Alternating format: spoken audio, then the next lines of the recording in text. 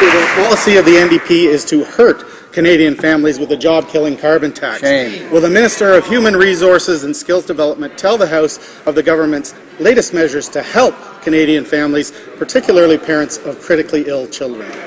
The Honourable Minister of Human Resources. Well, Mr. Speaker, I'd like to thank the member for Leeds-Grenville for his tireless efforts on this file.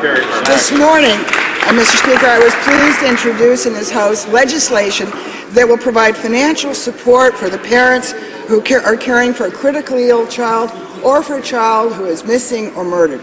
Sadly, last night, Mr. Speaker, the NDP voted against the Ways and Means motion that was required to introduce this bill. And my question, Mr. Speaker, is why are the NDP against helping families in their time of need? The Honourable Member for St. Paul.